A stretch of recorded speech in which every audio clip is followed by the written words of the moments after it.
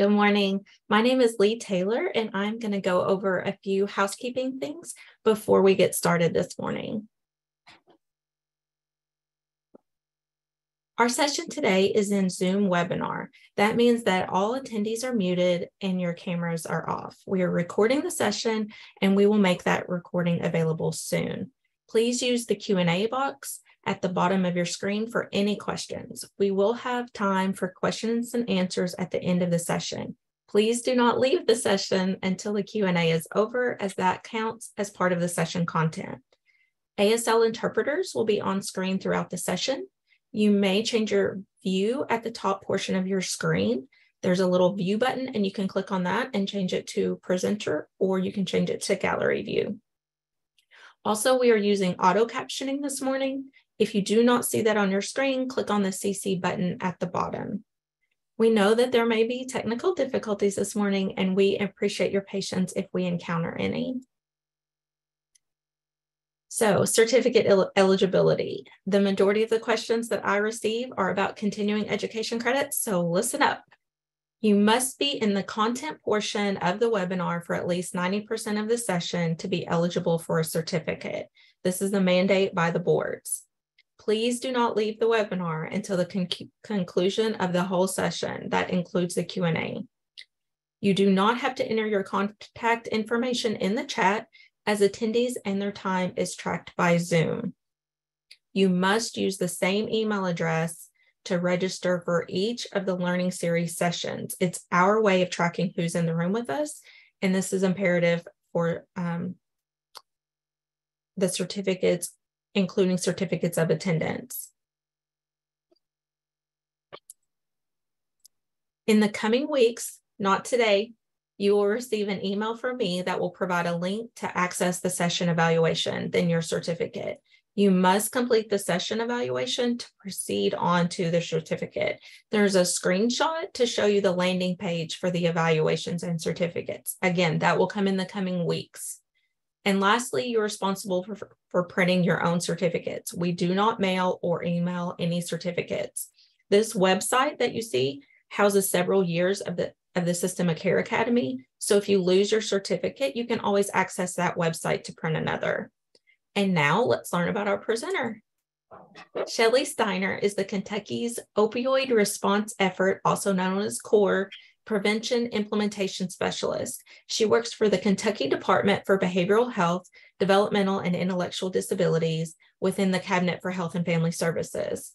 Previously, she was the Drug-Free Communities Grant Coordinator for the Carter County Drug-Free Coalition and the Pathways Regional Prevention Center.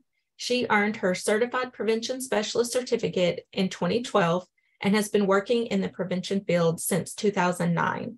She presented at the Kentucky Harm Reduction Summit, the CADCA National Leadership Forum, CADCA Mid-Year Training Institute, National Prevention Network Conference, and the National Prescription Drug Abuse and Heroin Summit. She has also participated in a roundtable discussion at the White House with the president in 2018. She earned a Bachelor of Arts in Secondary Education, majoring in Spanish and minoring in Speech and Communications from Morehead State University. She worked in the public school system for 17 years, 4 as a Spanish teacher, before coming into the prevention field. And now I'm going to turn it over to Shelly. So let's try this again. Thank you. I really appreciate that introduction. And I hope everybody's ready for a presentation on data. I know sometimes data gets a little boring as we go through. I said, but hope I can make it a little bit more exciting and answer your questions, as we go. So I'll share my screen. Okay, can everybody see my presentation? Are we good? Okay, thanks, Lee. All right, so today we're going to talk about data, the 2021 KIP Student Survey results and the implications from those results. So I'm going to give you a little bit of an overview. In the past, we give this the KIP Student Survey in 6th, 8th, 10th, and 12th grades. And we've done it on the even numbered years, but with COVID, we had to push it back a year. And so in 2021, there was a total of 93,812 students that took it. So a total of 127 of the 173 public school districts, plus 2 private schools. In 2018, it included Jefferson County, but it didn't include Fayette County. And then in 2021, it included Fayette County, but it didn't include Jefferson County. So we've had to really look at this. And the 2021 KIP was given to those students that were in person. So it did not give it to those that were learning virtually. And I wanted you all to know that. So significant changes and impact on trend data. Like I said, the impact of COVID-19 on our outcomes. We had a new cohort of students because previously we had done it every even year. And so it was the same students that was taking it previously each year. So this year where we've had to push it back and now it's going to be given in the odd numbered years, this is a new cohort of students. We have many new questions. We did a reordering of questions so that we could do skip patterns so they wouldn't have to answer all the questions. If they answered no to specific questions, then it kind of skipped. Displaying a trend line, we've got a break in the line because of that new cohort of students. So that way you all can see that. Okay, so we're going to start off with our demographics. With race and ethnicity, we had 72.6% that was non-Hispanic white. We had 8.4% that was non-Hispanic Black. 8% was Hispanic. 1.3% were non-Hispanic Asian. 2.2% was non-Hispanic Native Hawaiian or Pacific Islander. 1% was non-Hispanic American Indian, Alaska Native. 2.2% was non-Hispanic Other, and 6.4% was non-Hispanic multiracial. And this was for 2018. And I showed 2018 because I wanted you to see the difference in this past year's, in the 2021 data. So for 2021, the non-Hispanic white stayed about the same, 73.7%.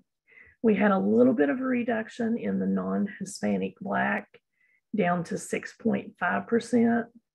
We had an increase in our Hispanic at 9.1%. And then the previous year it was 8%.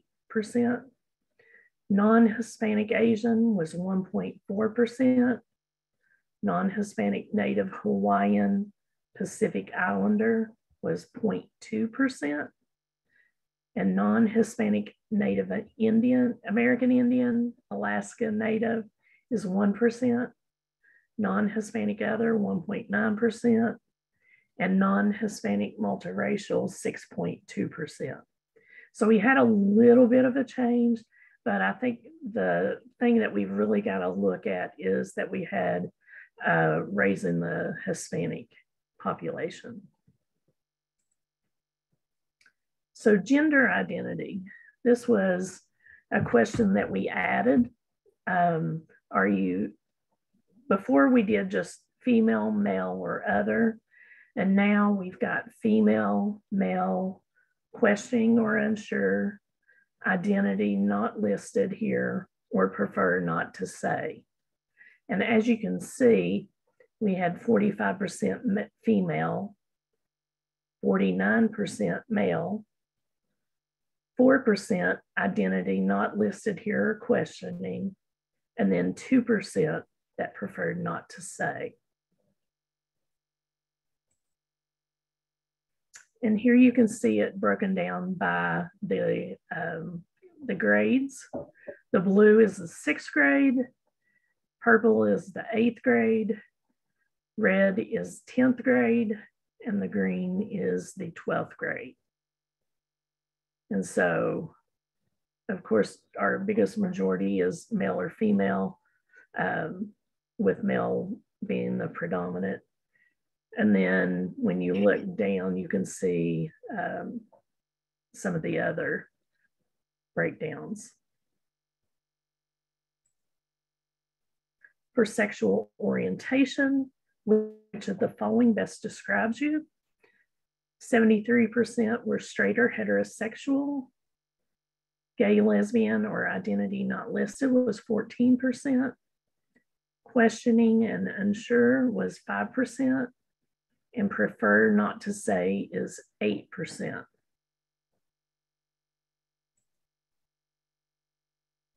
And this is the breakdown by grades, which is the following best describes you. And you can see our trends, especially with our 6th graders, you see that a lot of times they're really not sure. And so they're starting to look at that. And I think that's what our lines are really showing. We have military connection. Who in your family is currently in the military or previously served in the military? And you can mark more than one answer if you have more than one family member in the military. So we had 31.7% that were grandparents or other relatives. We had 7.5%, which was the father, 3.8% that said brother or sister, 3.2% that said other guardian or parent figure, and 1.6% that said mother.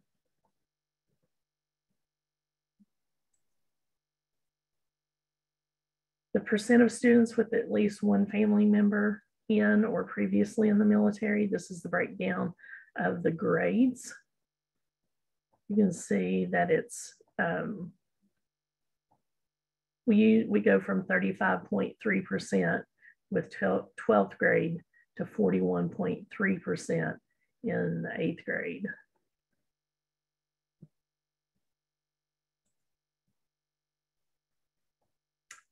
Hearing status, are you hard of hearing, deaf, deafblind, or none of these? 98% were none of these. Of the ones that were, 1.9% were hard of hearing, 0.1% were deaf, and 0.1% were deafblind. If you answered deaf, hard of hearing, or deafblind, how do you prefer to learn the information?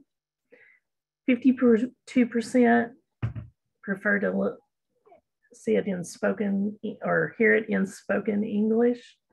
2% through an interpreter. 7% in large print. 5% in a format compatible with a screen reader. 4% in American Sign Language, and 30% in written English. And I think this is really important when we're putting together information, whether it be webinars or whether it be in print, to really look at this and so that we can include everyone.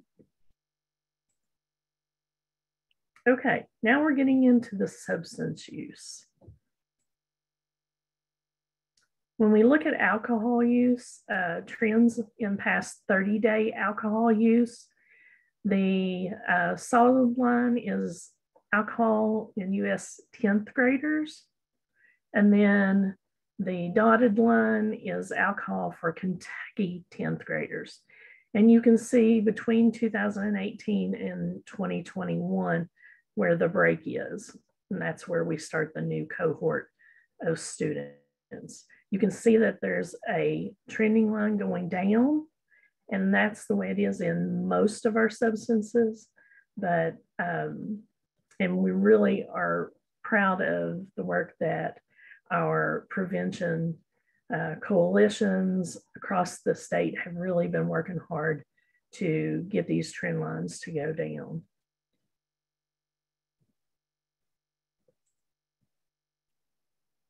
So if you drink, do you primarily get alcohol from, and you can mark all that apply. So we know that 33.2% was from friends, 28% was other, 20.7% was parents, 12.1% was other family, 9.6% was siblings, 5.8% was from buying it from a store, 3.2% was strangers, 1.1% was grocery pickup, and 0.9% was online ordering. And those were some of the things that we added in this world of technology and click-its and online ordering. We had to add some of those in. So tobacco, trends in past 30-day tobacco use, US versus Kentucky. The blue lines are going to be your cigarettes or your combustible cigarettes. And then the green lines are going to be e-cigarettes. The solid lines will be the US 10th graders, and then the dotted lines will be your Kentucky 10th graders. As you can see, our combustible cigarettes have really went down with that trend line going down. And then the e-cigarettes, we see that it's really took a big jump. We had a little bit of a decrease during COVID, I think, had a big part to play in that. But I think with our next iteration, which will be in 2023, we'll see another big jump in e-cigarettes there. And we wanted to note that the wording for e-cigarette question in Kentucky changed in 2021. So the wording for e-cigarette questions varies slightly from the national survey item.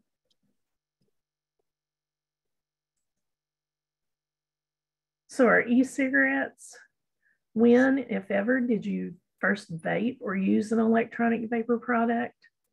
Of the 40.6% of 12th graders who had reported ever using one, you can see that at 15 years old was 10.2%, 14 years old was 8.8%, 16 years old was 8.3%, and then 17 or older or 12-year-old or 13-year-olds, sorry, was 4.7%. 12-year-olds was 1.9%. 10 or younger was 1.1, and 11 was 0.9.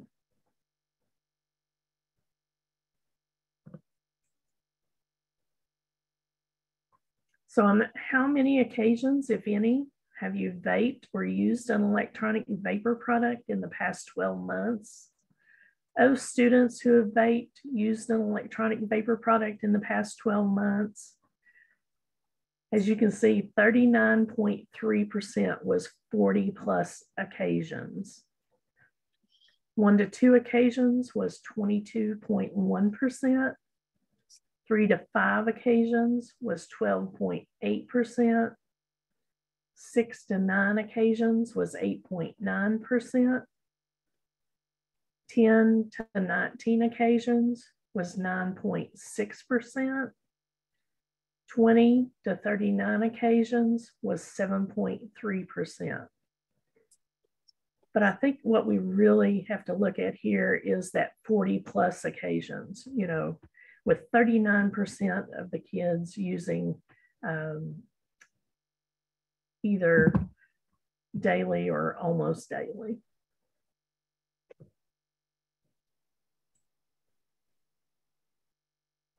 on tobacco e-cigarettes, on how many occasions, if any, have you vaped, used an electronic vapor product in the past 12 months? You can see here the breakdown for 8th through 12th grade or 6th through 12th grade students. 6th grade students in the 1 to 2 times really have a big number there. And then your 12th graders are where you're going to see the 40 plus. So the daily or almost daily. During the past 30 days, how did you get your own electronic vapor products? 48.5% borrowed, 36% someone else purchased, 27.3% was from others, 24.2% someone of age gave them, 21.5% they bought at a store, 4.6% stole them, 4.1% bought them on the internet.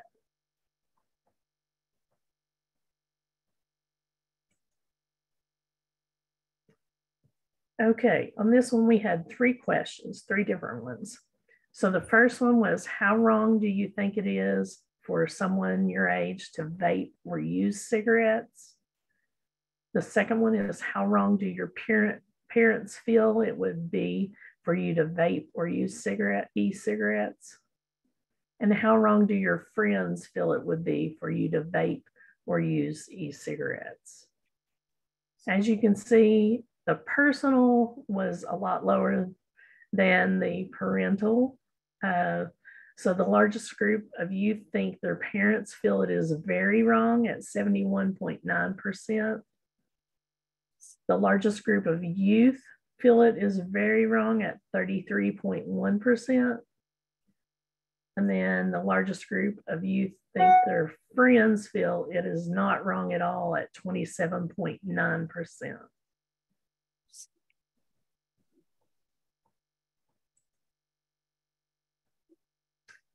If you wanted to get an e-cigarette or vaping product, how easy would it be for you to get one? 35.4% say it's very easy.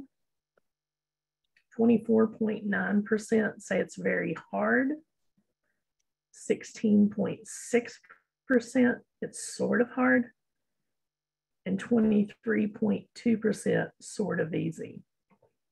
And this was our 10th grade representation here.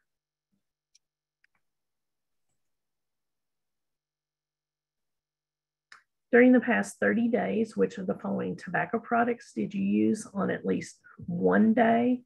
And they can mark all that applied. And this is also 10th grade representation. Some other new tobacco product not listed here, 3.2%.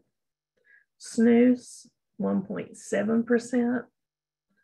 Roll your own cigarettes, 1.3%. Dissolvable tobacco products, 0.7%. Smoking tobacco from a hookah or water pipe, 6.6%. Pipes filled with tobacco, 0.5%. And Vitis at 0.4%.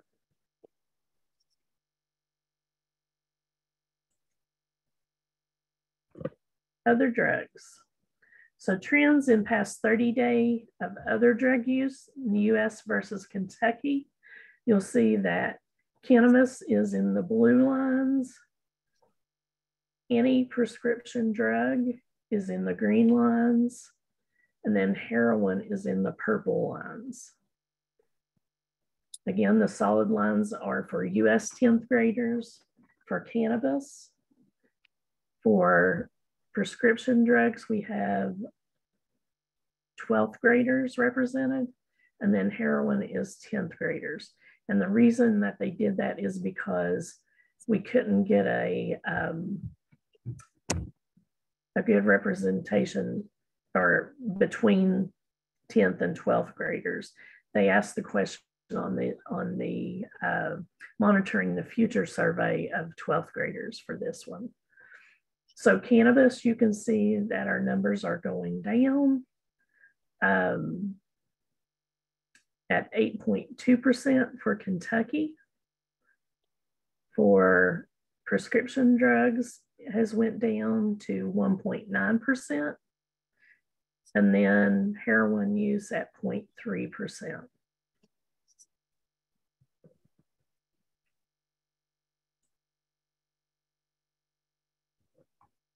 Cannabis, during the past 30 days, how did you use marijuana? 6.1% vaped in a dab pen, 5.5% used a joint or blunt, 4.1% used a bowl, pipe, or a bong, 3.1% used it with edibles, 2.1% in waxes or concentrates, 1.7% vaporized, 1.2% some other way, and 0.7% in a drink.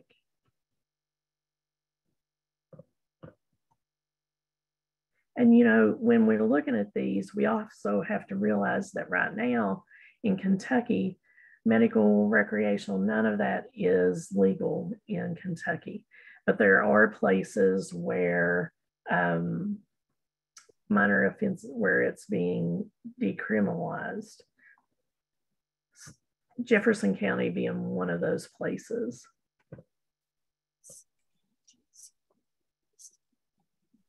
On how many occasions, if any, have you used hallucinogenic drugs such as LSD, acid, PCP, angel dust, mescaline, or mushrooms? So the blue lines are the past 30 days, and the 12 months are, the red is the past 12 months. You can see the numbers are small, but they are rising a little bit.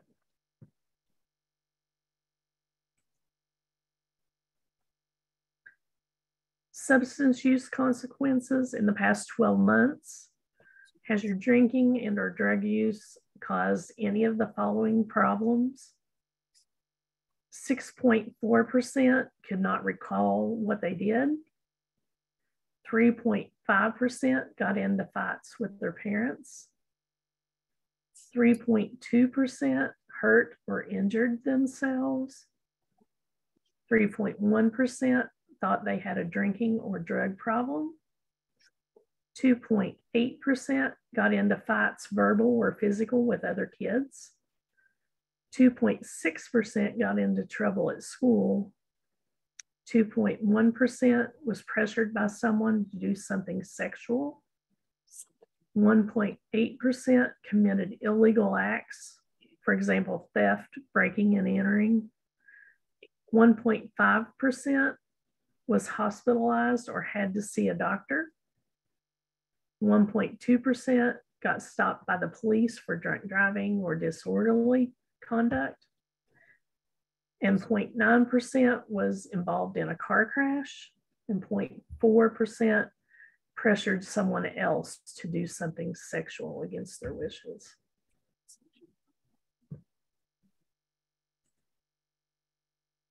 Now we're going to get into the mental health and suicide pieces. The serious psychological distress, looking at the K6 scale, brief screening scale for non-specific psychological distress, like depression and anxiety in the past 30 days.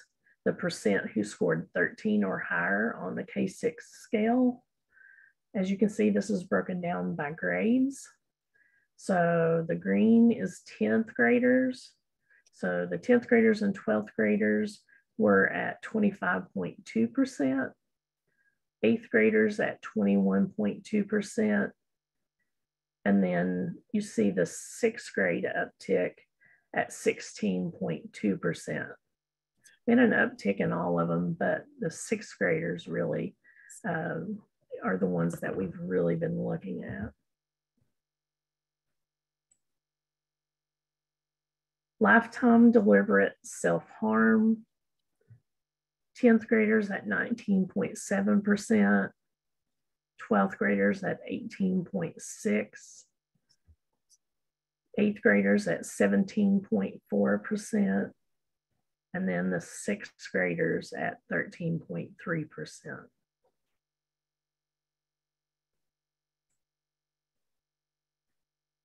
For suicidality, suicidal ideation in the past year, 10th graders was at 15.9%, 12th graders at 15%, 8th graders at 14.3%, and 6th graders at 9.9%. And you can see that really big uptick with those 6th graders.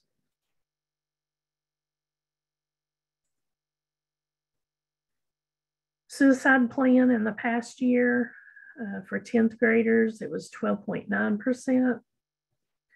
For 8th graders, it was 12.1%. For 12th graders, it was 11.2%. And then 6th graders was at 8.1%.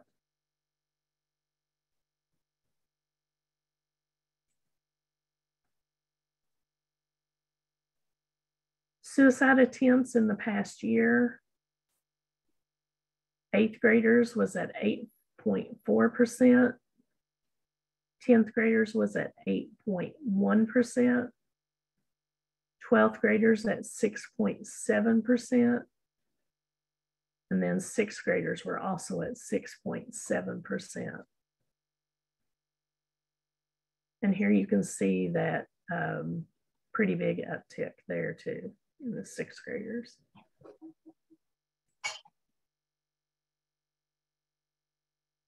Okay, for student safety,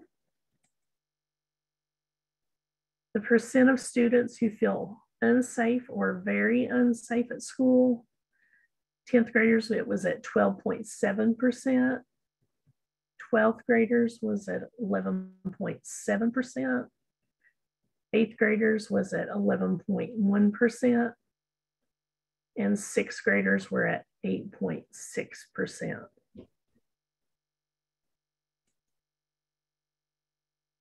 Trends in the past year for bullying on school property and cyberbullying. This was US versus Kentucky. And we compared those to the Youth Risk and Behavioral Surveillance System, the YRBSS, from 2011 to 2019. So the blue was the 10th graders that were bullied, and then the red is electronically bullied, the 10th graders. And Kentucky, the bullied was at 22.1%, and then the electronic bullying was at 16.9%.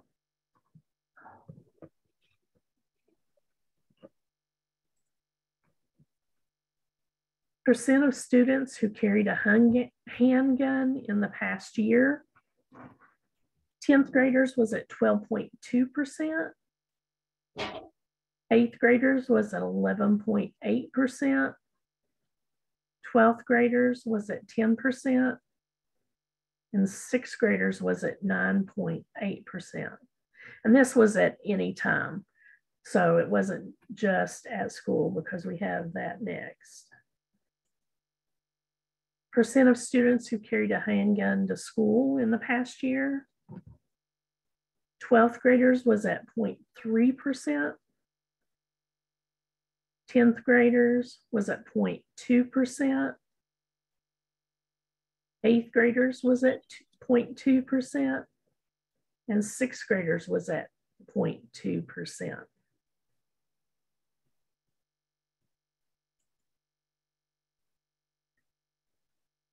Percent of students who carried a handgun in the past year by ethnicity.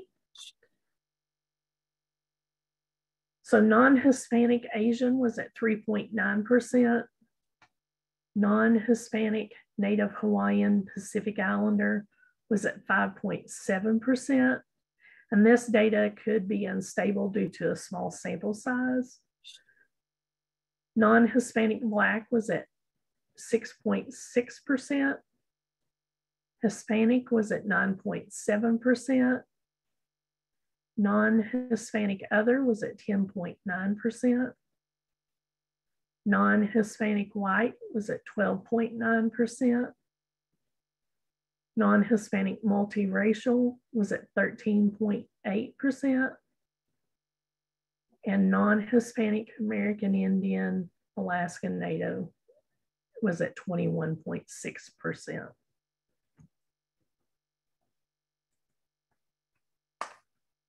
Excuse me.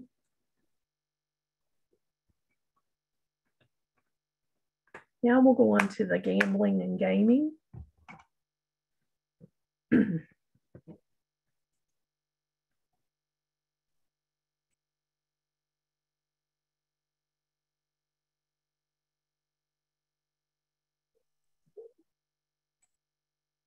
Whoops, sorry, let me go back. Percent of students who have ever gambled or participated in online gaming for money. 12th graders was, or 10th graders was at 14.1%. 12th graders was at 13.8%.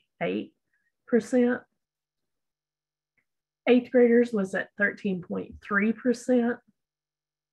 And then 6th graders was at 10%. This is one of those, well, we had kept this in here, but we added the gaming in there for the online gaming that a lot of kids are doing now. Percent of students who gambled or participated in online gaming for money in the past year. 12th graders was at 8.4%, 10th graders at 8.3%, 8th graders at 7.5%, and 6th graders at 5.4%.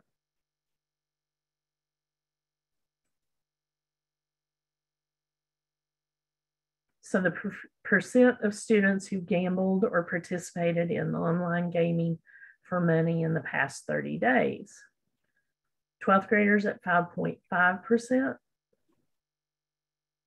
10th graders at 5%, 8th graders at 4.5%, and 6th graders at 3.2%. This was past 30 days.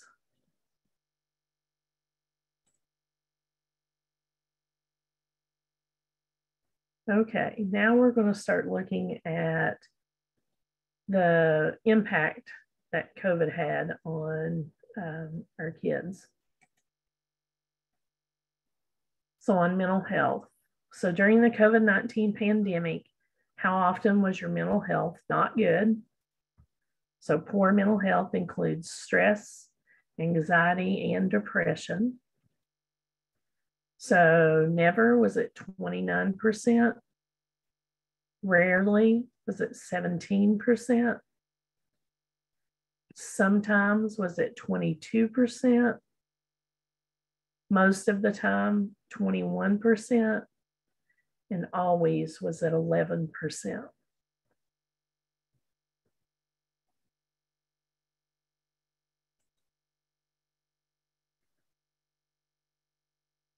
So percent of students reporting poor mental health most of the time or always during the COVID-19 pandemic. As you can see, 12th grade was at 42%, 10th grade at 38.3%, 8th grade at 31.1%, and 6th grade at 20%. You know, we really look because our 12th graders have really been impacted, I think, the most. I mean, they all have, but 12th graders for the past 3 years. So 3/4 of their high school years have been impacted by COVID-19. So they've been in and out of school. They haven't been able to do some of the stuff, those momentous times throughout their high school career. Some of the dances, sometimes graduation were canceled. So it's really had a big impact on their mental health.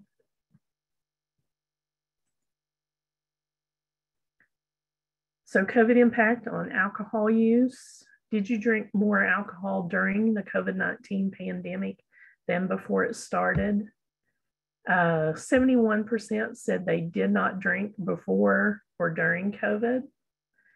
22% said no or not sure. And 7% said yes. Percent of students who drank before the COVID-19 pandemic reporting increased alcohol use. 12th grade was at 31.2%, 10th grade at 28.4%, 8th grade at 17.6%, and 6th grade at 7%.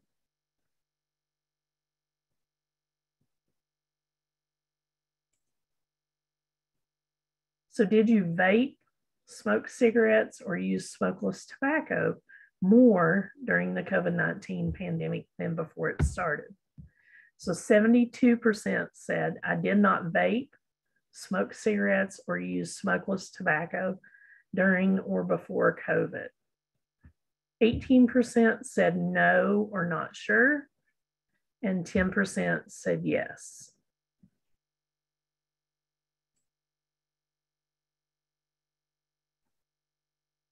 The percent of students who vaped, smoked cigarettes, or used smokeless tobacco before the COVID-19 pandemic reporting increased use. 12th graders reported 41.9%, 10th graders at 42%, 8th graders at 36.8%, and 6th graders at 17%.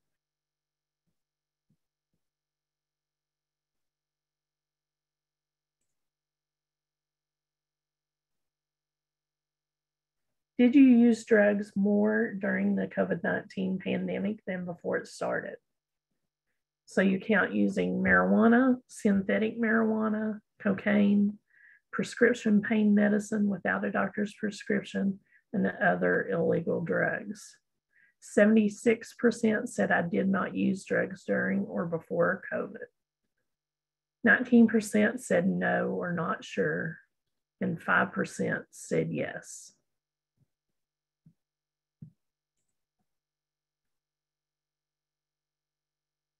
For other drug use, percent of students who used drugs before the COVID-19 pandemic reported increased drug use. So when we say that, it's of the ones who used, these are the ones that reported increased drug use. 12th grade was 32.8%, 10th grade was 28.2%, 8th grade was 17.3%, 6th grade was 5.2%.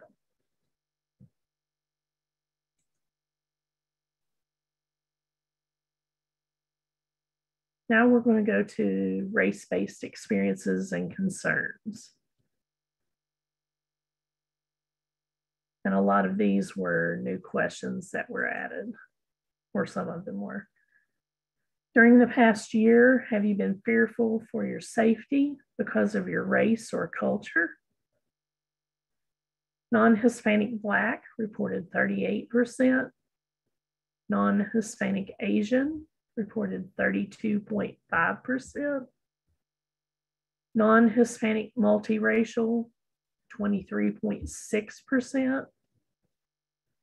Non-Hispanic Native Hawaiian Pacific Islander reported 21.5%. Hispanic reported 19.8%. Non-Hispanic Other was 17.2%. Non-Hispanic American Indian or Alaska Native reported 10.5%. And then non-Hispanic white reported 4.1%.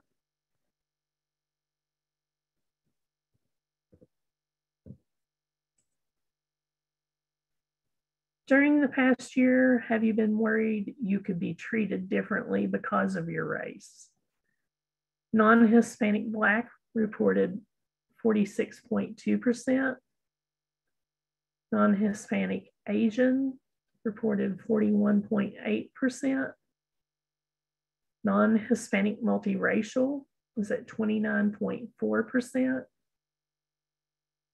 Non-Hispanic Native Hawaiian Pacific Islander reported 27.9%. Hispanic reported 27.9%. Non-Hispanic other at 22%. Non-Hispanic American Indian or Alaska Native at 12.3%. And non-Hispanic white at 4.9%.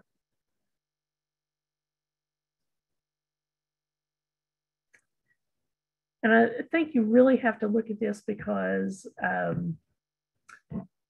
we have really seen a big difference in this because of the Breonna Taylor case and all the other cases across the United States, but especially because the Breonna Taylor case happened in Louisville.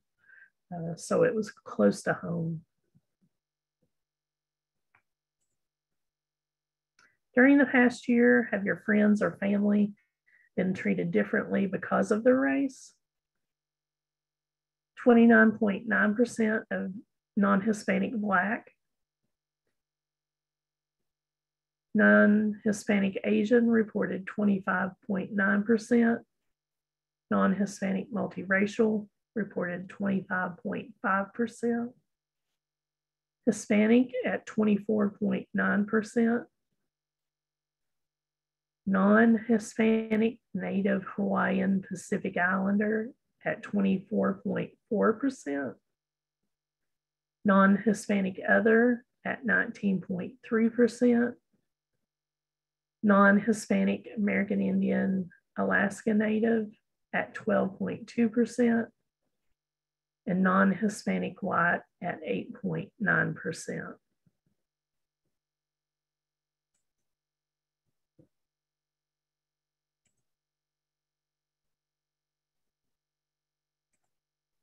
Okay, during the past year, I've experienced stress because I worry I will be a target of racism. So 32% of non-Hispanic Blacks, 27.7% of non-Hispanic Asians, 19.6% of non-Hispanic multiracial, 17.2% of non-Hispanic Native Hawaiian Pacific Islander,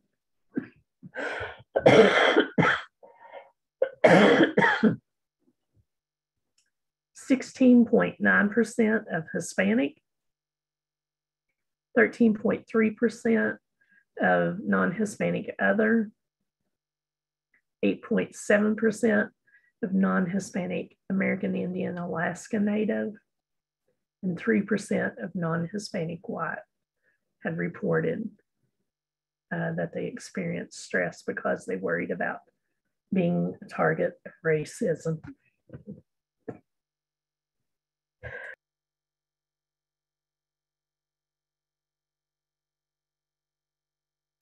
Sorry about that. You can tell it is fall in Kentucky. Okay, so during the past year, I experienced fear for my friends or family's safety because of my race or culture.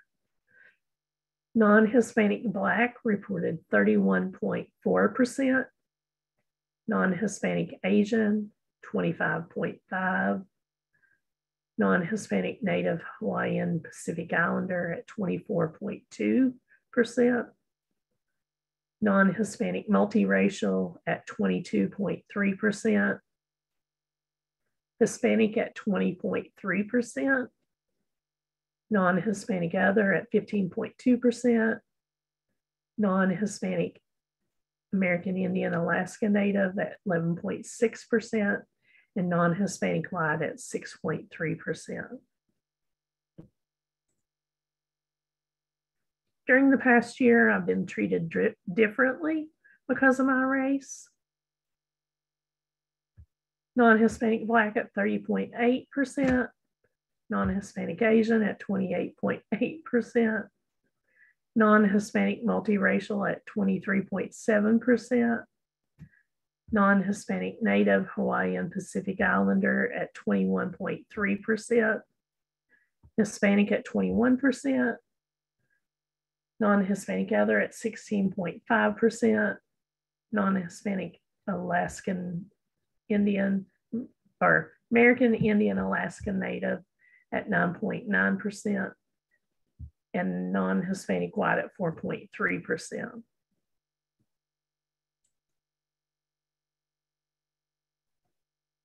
Then it goes to my friends or loved ones who've been targets of racism.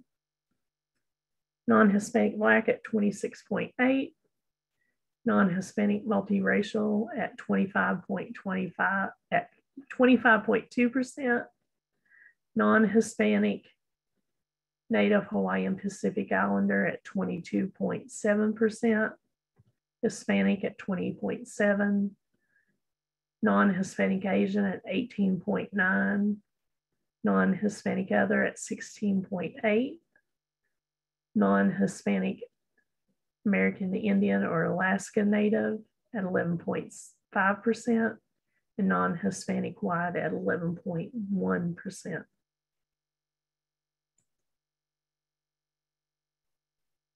And then during the past year, I have been a target of racism. Non-Hispanic Black at 24.5%, non-Hispanic Asian at 22.5%, non-Hispanic multiracial at 19%, non-Hispanic Native Hawaiian Pacific Islander at 18%, Hispanic at 15.7%, non-Hispanic other at 11.8%, non-Hispanic American Indian Alaska Native at 7.6%, non-Hispanic white at 2.8%.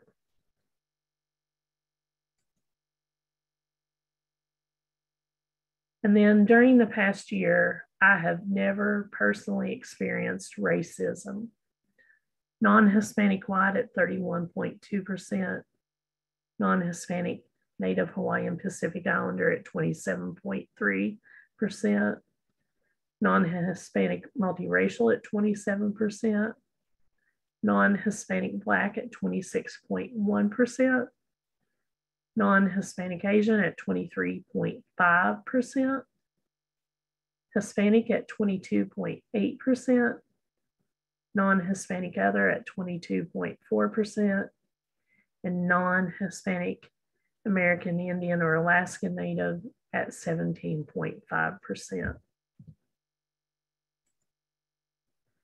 So when we look at the trends in race-based experiences and concerns, we know that non-Hispanic Black, followed by non-Hispanic Asian and non-Hispanic multiracial students, had the highest percentage of students in the past year who worried they could be treated differently because of their race, reported their friends or family had been treated differently because of their race, experienced stress because they worried they would be a target of racism. They reported being treated differently because of their race and reported being a target of racism. Non-Hispanic Black, followed by non-Hispanic Asian and non-Hispanic Native Hawaiian Pacific Islander students had the highest percentage of students in the past year who reported fear for their friends or family's safety because of their race or culture, and reported their friends or loved ones had been targets of racism. So those are really good. I mean, these are things that we really need to look at as we go forward.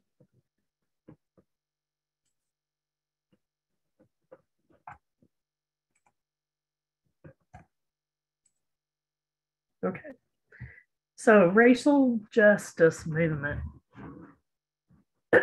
Have you ever experienced anger from the recent events of the racial justice movement?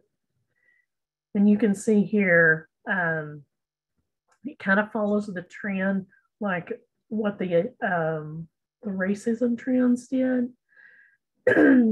Non-Hispanic Black at 52.1%, non-Hispanic multiracial at 45.3%, non-Hispanic Native Hawaiian Pacific Islander at 44.3%, non-Hispanic other at 39.5%, Hispanic at 38.7%, non-Hispanic Asian at 37.6%, non-Hispanic American Indian Alaska Native at 32.7%, and non-Hispanic white at 31.8%.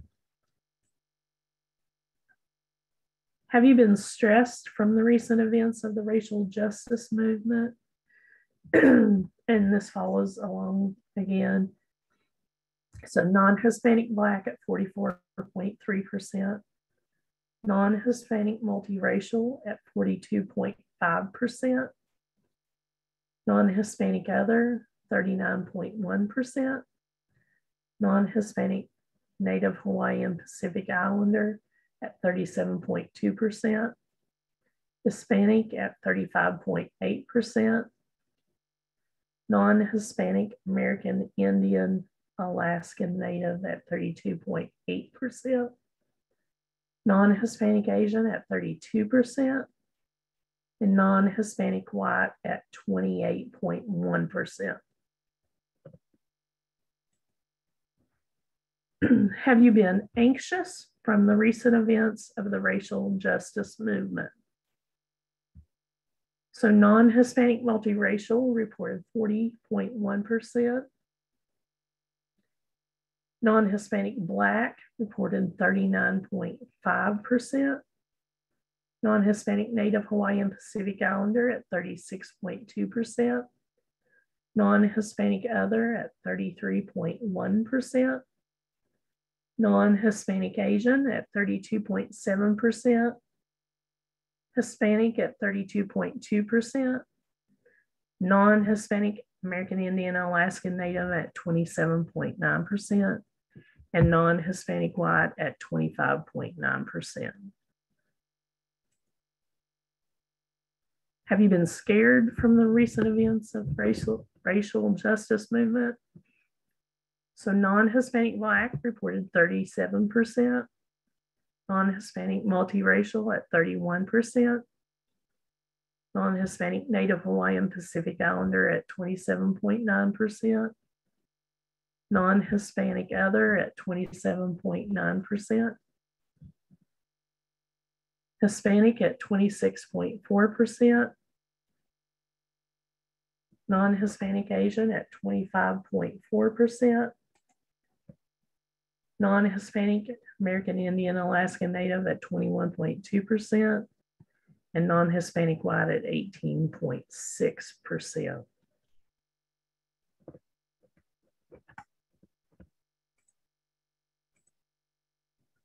Okay, have you been confused from the recent events of the racial justice movement?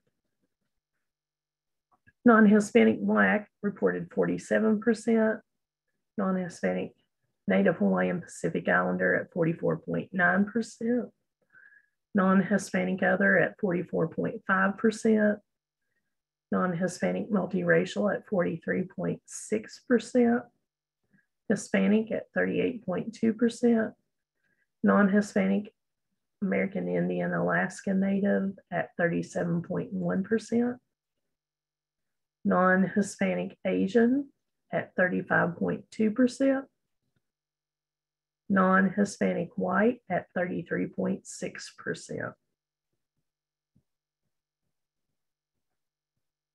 Hang in with me just a couple more slides. We have this and then we'll do another trend. Have you been empowered or energized from the recent events of the racial justice movement? So non-Hispanic Black reported 29.5%, non-Hispanic multiracial at 25%, non-Hispanic Asian at 21.4%, Hispanic at 21.1%, non-Hispanic other at 20.9%, non-Hispanic Native Hawaiian Pacific Islander at 19.5%, non-Hispanic American Indian Alaska Native at 18%, and non-Hispanic White at 15.5%.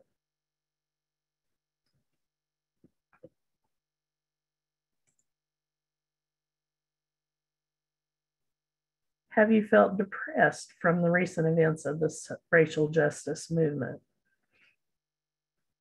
Non-Hispanic multiracial reported 23.2%, non-Hispanic Black at 22.5%, non-Hispanic other at 20.9%, non-Hispanic Native Hawaiian Pacific Islander at 20.3%, non-Hispanic American Indian Alaska Native at 19.8%, Hispanic at 18.8%, non-Hispanic Asian at 15.4%, and non-Hispanic White at 12.7%. Have you felt guilty from the recent events of the racial justice movement?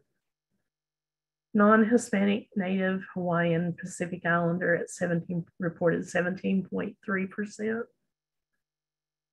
Non-Hispanic other reported 13.5%. Hispanic reported 13.1%. Non-Hispanic multiracial reported 13%. Non-Hispanic Black at 12.2%. Non-Hispanic American Indian Alaska Native at 11.7%. Non-Hispanic White at 10.5%, and non-Hispanic Asian at 10.3%. So the racial justice movement trends from the recent events of the racial justice movement, we found that non-Hispanic Black, non-Hispanic multiracial, non-Hispanic Native Hawaiian Pacific Islander, and non-Hispanic other students were most likely to report experiencing stress, anxiety, fear, confusion, and depression. Non-Hispanic Black, non-Hispanic multiracial, non-Hispanic Asian, and Hispanic students were most likely to report being empowered or energized. And then non-Hispanic Native Hawaiian Pacific Islander, non-Hispanic other, Hispanic and non-Hispanic multiracial students were most likely to report experiencing guilt.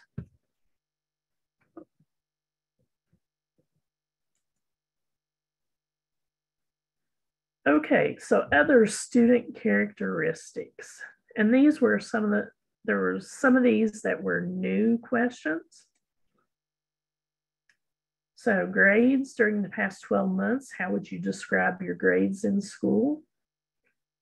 48.4% said mostly A's, 29.9% mostly B's, 14.1% mostly C's, 3.9% mostly D's, 3% mostly Fs, and 0.7% my school does not use this system.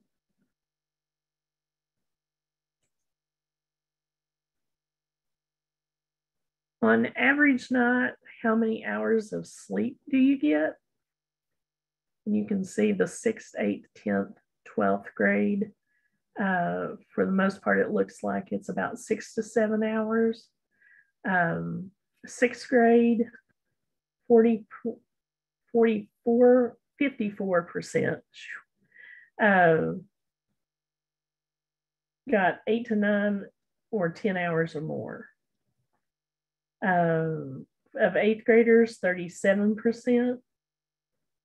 10th graders, 25%. And 12th graders, 19%.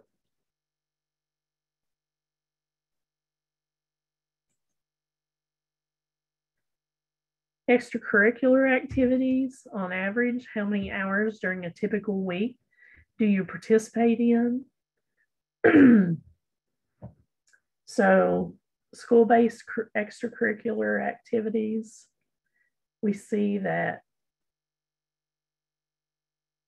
from 1 to 20 plus hours is 53%. For community activities, it's 21%. Faith-based activities is 35%. And we know when we're looking at risk and protective factors that being connected is one of those protective factors. And that's why we wanted to look at this to see how many kids were being connected to school-based extracurricular activities, community activities, and faith activities.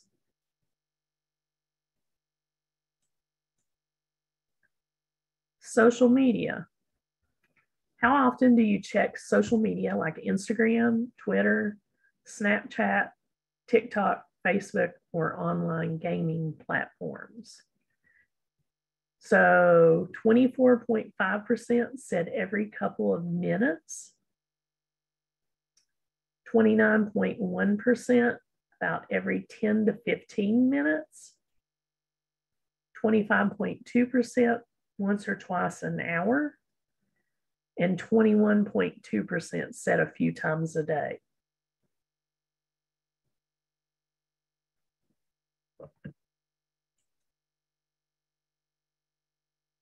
So how does social media usually make you feel? And I thought this was very interesting. So 5.3%, I don't use social media. 26.8%, usually better. 2.6%, usually worse. 38.4%, sometimes better and sometimes worse. And 26.9%, doesn't make me feel better or worse.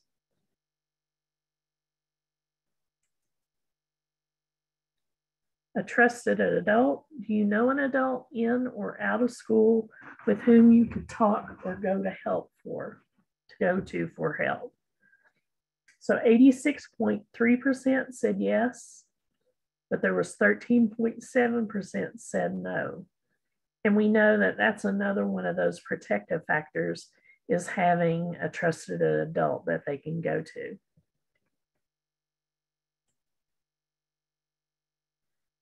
Okay, so what can you do?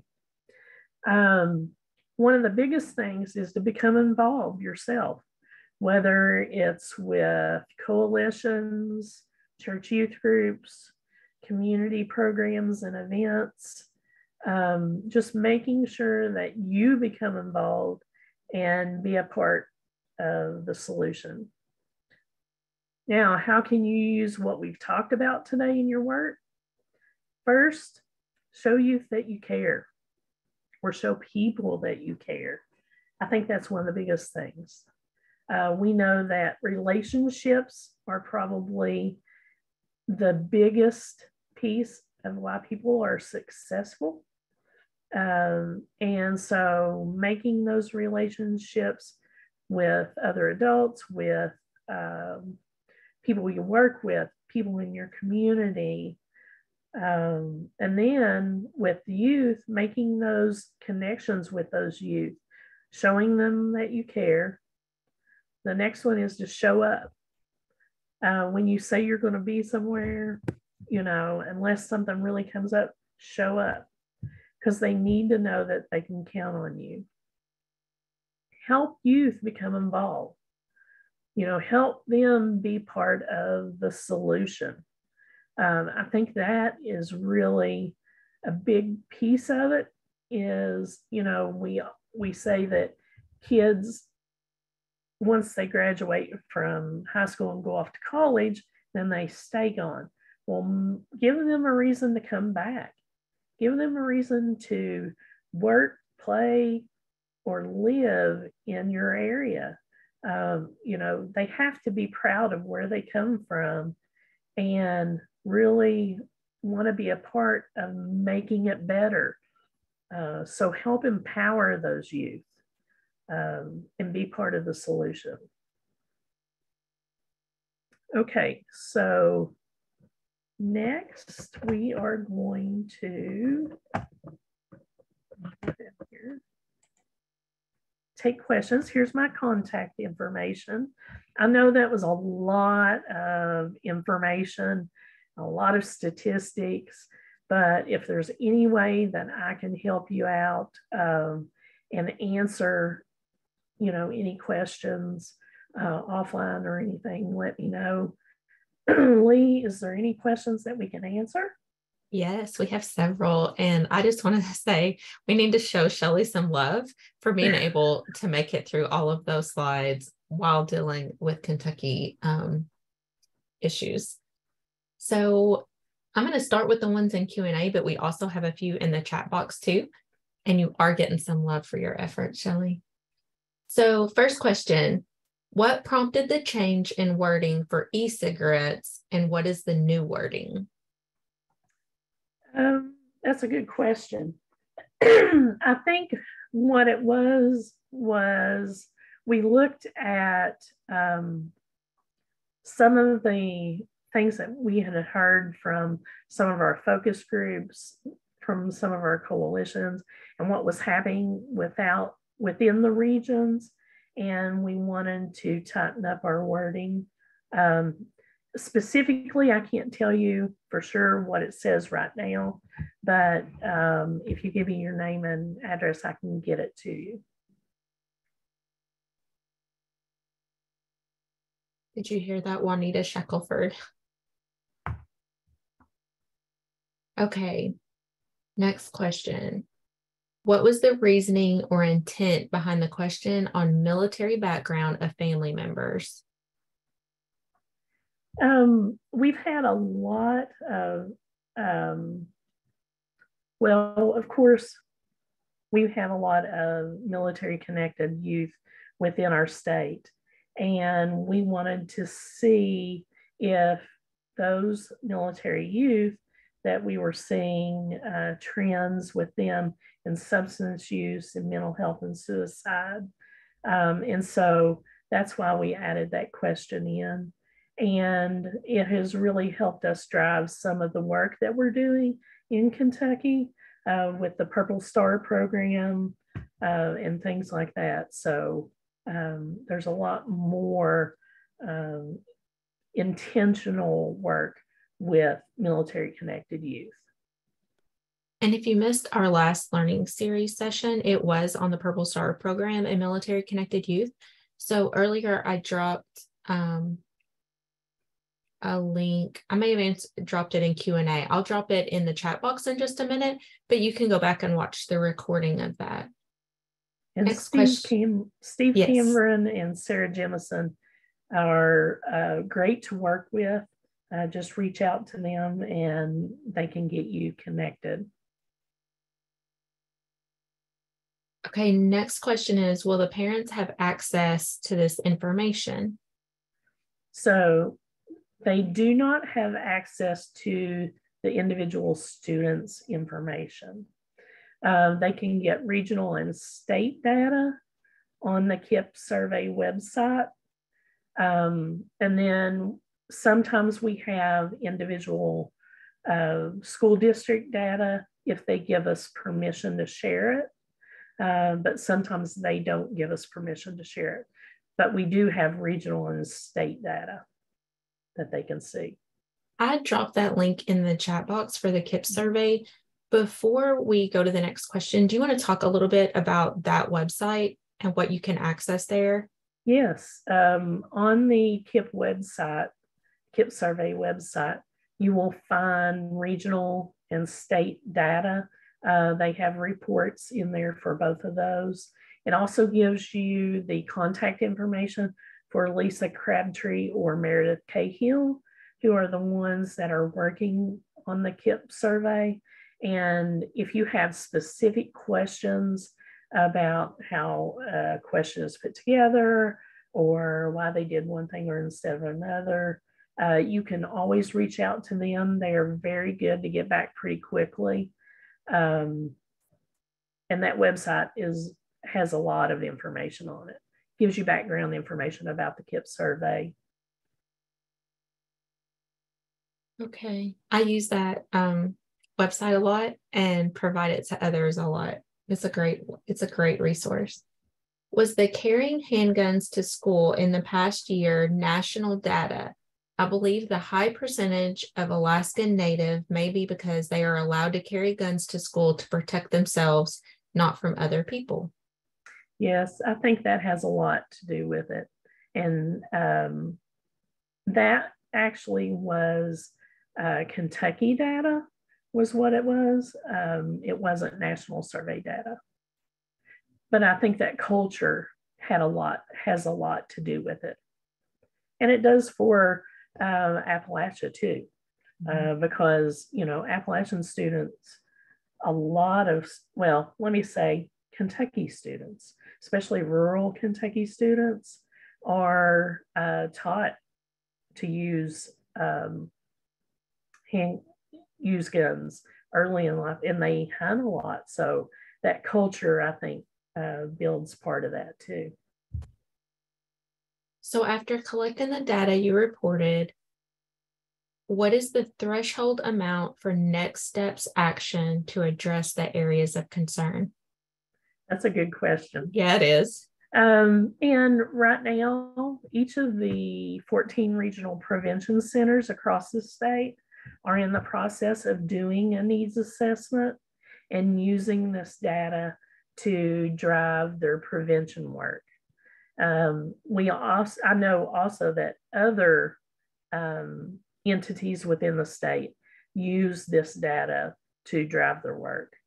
And of course, at the state level, we do too. We really use it to look at where we want to focus in on.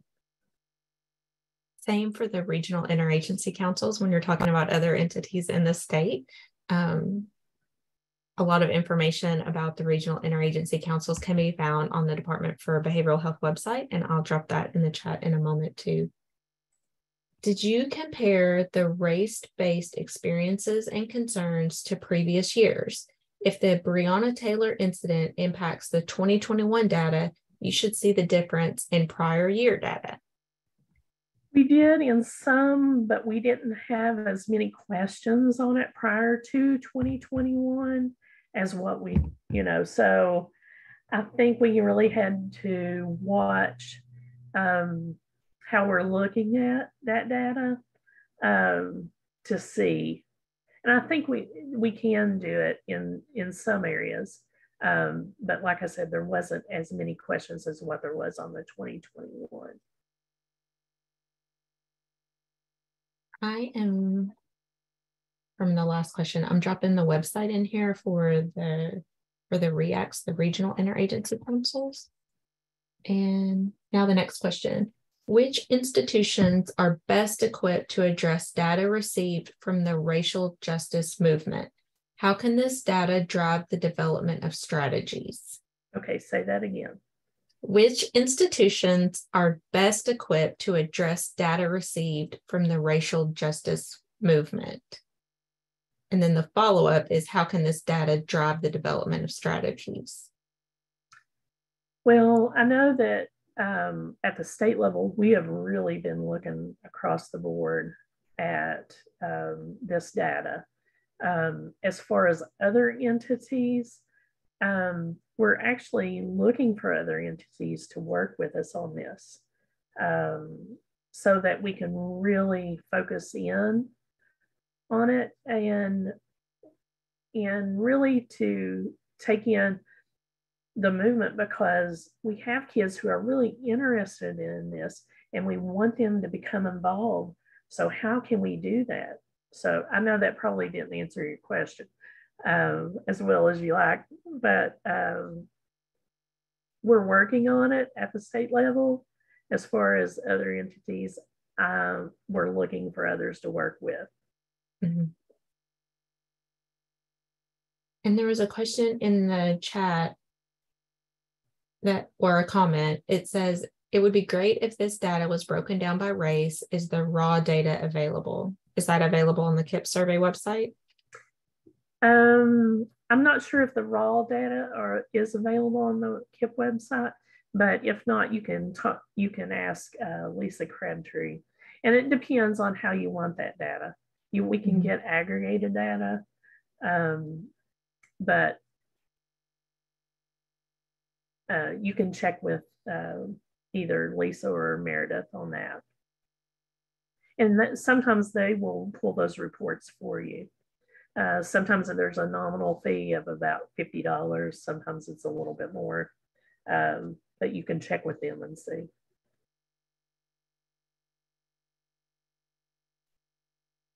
I was thinking I missed one in the chat. I'm going to go back to the Q&A. Is this information also available by counties? It is, but I will say this. The aggregate data that you see is by region or state. The county data, again, is one of those things. For instance, Boyd County has, 16 school districts, 13 or 16 school districts. And so you could probably get an aggregated one for there. But if you go to Carter County, they have one school district, and they may or may not give you that permission to use that data. And I have a comment from a fellow Department for Behavioral Health, Developmental, and Intellectual Disabilities staff that says we are working on having data available by race in a way that prevents misinterpretation. Yes. I want to confirm that we cannot use the KIP data results on our websites without approval. And who would we get this from as substance abuse is one of our goals objectives? So you can check with Lisa Crabtree and she can tell you whether there is permission. And then if not, it has to be the superintendent of the school district that gives you that permission. I believe that we may have some reach staff on this webinar. And if so, if you could drop her contact information in the chat, that would be great. I was actually asking one of the reach folks to do it, so you didn't have to, Shelly, but at the end, we may need to do that. That's fine. Okay, I was wondering if you could take a question or if you're typing. Is the serious psychological distress data self-reported by students? It is self-reported by students, yes. And we have another question about how are race-based issues being addressed? And I think it's different. I think at the department, we have really started looking at how we can put that into our programs, how to work with our programs. First, we've had to do a lot of education. And I think we had to be educated first on specific things before we can educate our programs. Mm-hmm. I think now we are getting to the point where we can educate our programs and how they can go about doing those things. And our department has a racial equity plan, and we welcome partners to address these concerns. So I'll put another email address in the chat box if you are interested in talking to one of our team members on our racial equity team. And that is Michelle Niehaus. And I just put her email address in the chat. I want to make sure I didn't miss. We had another comment. Is that to say that this data set is not available to the public? Transparency is key. It is. When we get ready to do the survey, there is a checkbox that the KIP survey administrator, it has to be checked by the superintendent that it is easy that we can, share the data, but sometimes they don't, and it has to be, it's one of those things. Kentucky is a opt-in state. No, opt-out. And then we have at least one district that is an opt-in district. Some of our bigger urban areas they have to opt in to take the surveys. Now, sometimes it's just a matter of the right person having a conversation with the superintendents. And then other times they want a open records request.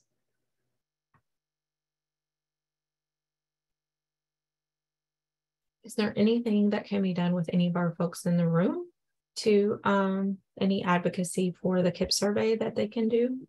Oh, it is. Yes.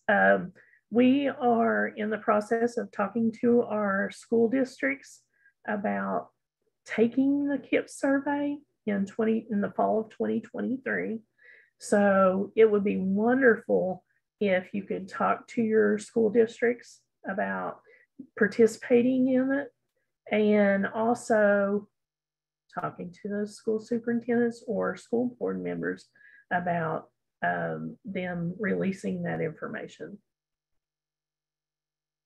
Because and if you want talking points, you can probably contact Shelly and she can assist with that. Absolutely. Oh, and one more question in the Q&A box.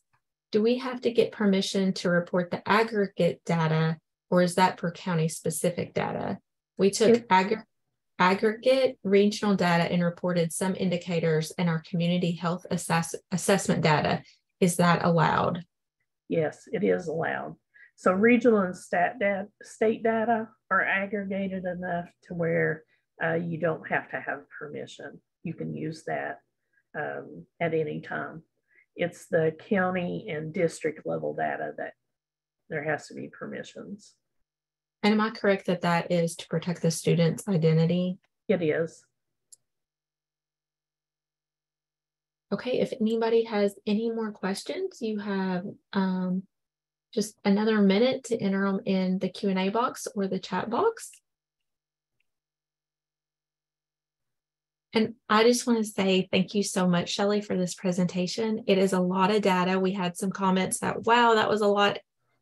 It is, but it's great information. And I encourage you to go check out the KIP survey website when you can. And you're getting lots of kudos in the chat box, Shelly. So thank you again. And let me say that if you ever have questions about breaking it down so that there's specific things that you'd like to see, please don't hesitate to reach out to me. I'll be more than happy to help you in any way that I can, or get you connected to somebody who can. Thank you, Shelly. And for those still on, let me just a quick reminder that you will not get an email with a session evaluation today. That will be in the coming weeks. And be sure to register for all of our Learning Series events using the same email address. And I'm going to drop that in the chat box in case you have not received it by email. And feel free to contact me if you would like to be added to our distribution list in case you were forwarded this from a coworker. So thank you very much. Thank you to our presenter, our interpreters, and to our captioner as well.